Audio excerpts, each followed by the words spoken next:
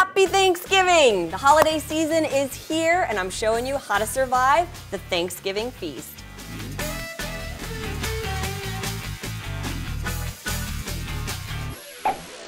First, I'm gonna show you guys what a typical plate looks like on Thanksgiving, and then I'm gonna show you how to make it 21-day fix approved. Let's start with the turkey.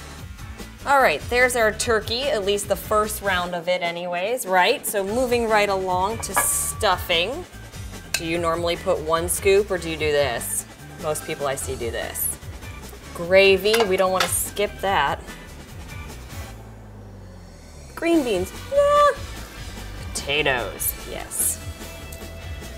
Cranberry sauce, we don't want to skip that. So what's Thanksgiving without a little bit of vino?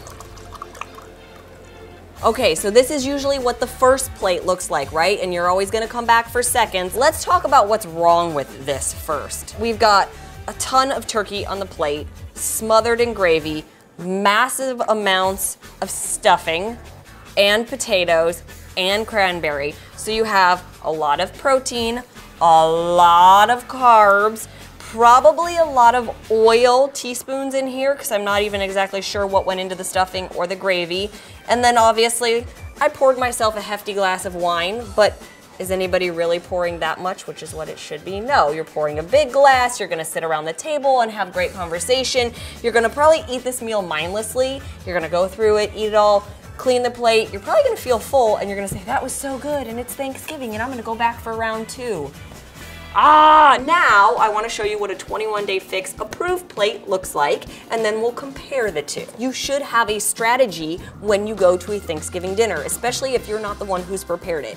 You don't know exactly what is in all of these recipes, but what I want you to see when you see Thanksgiving dinner is a lot of yellow containers, a lot of teaspoons, a lot of orange, and a lot of blue. So when we plate our food, we want to keep that in mind.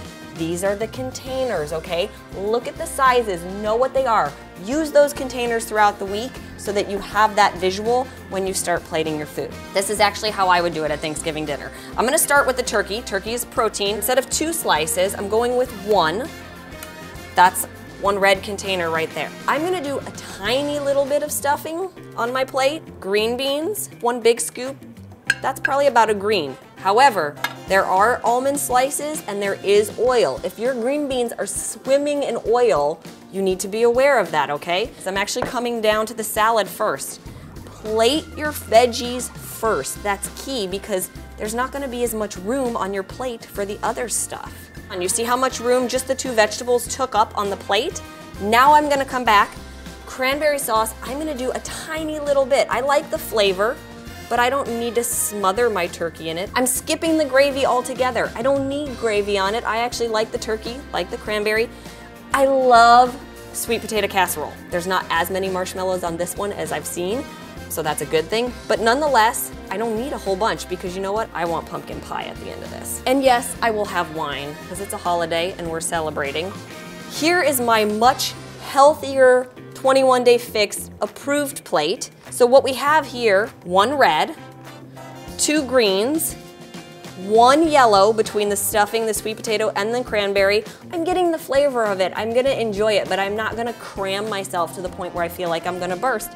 And I'm gonna enjoy my wine, which is also another yellow. This one is gonna weigh you down and put you in that Thanksgiving coma, and this one is gonna leave you feeling really good and not beating yourself up the next day. Couple of tips when it comes to your wine, when it comes to your pumpkin pie, and another general way of attacking this meal. Just think about little ways that you can save yourself those calories.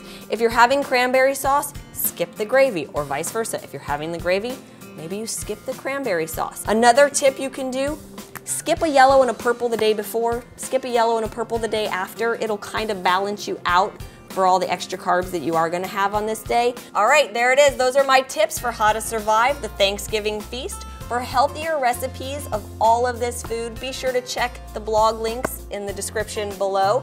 Thank you for joining me, guys. Be sure to subscribe. Happy holidays. Bye.